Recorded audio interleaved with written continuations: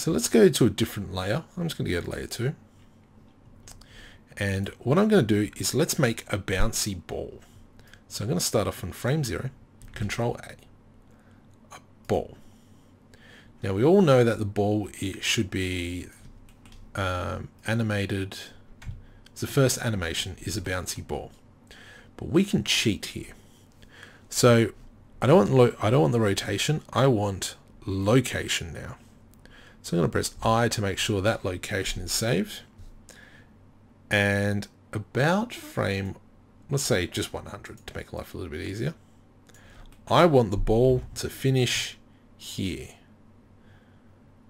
But I do want it to bounce.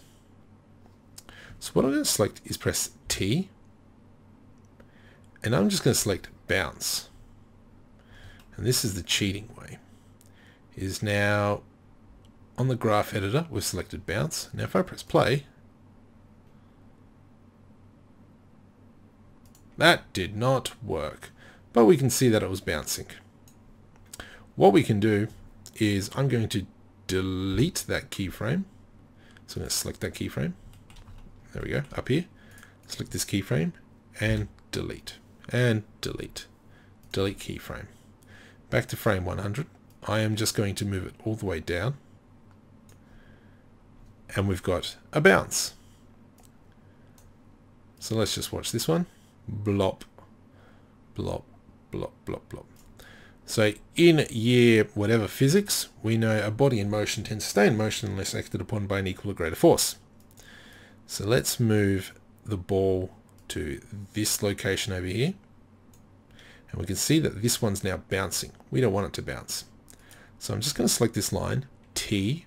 I just want linear. And I'm going to select this object here, T, linear.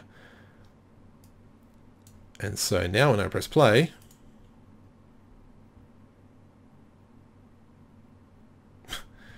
kind of doesn't stop there.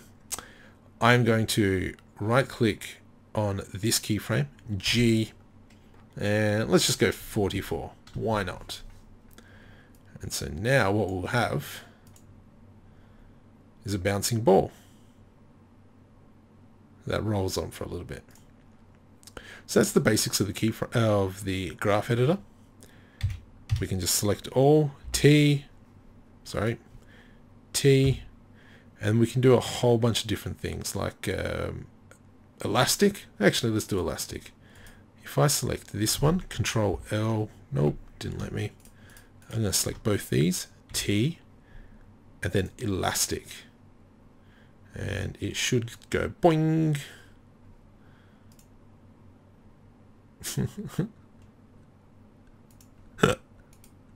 Oh gosh. GX, is that gonna, I want to increase the boings. Nope. So I can expand it. I just want Z location. Let's make that a little bit larger. No, it's not letting me do it very well. T. N to bring up the panel. Elastic. Period. If I extend it, no, that's not going to work. If I decrease it, that's not going to work. Amplitude. No. No, it's being a jerk. The other thing that we've got as well is we can do a back. So what will happen is it's going to finish at this point, but it's going to come past this point, and that's where it's going to end. Let me just bring this back down to 0, GY. And then what we'll actually see how it goes down past, and then it'll roll. So this is very handy for doing 2D infographics. And I've got another course on that. Fantastic, it works very well. But this is the basics of the graph editor.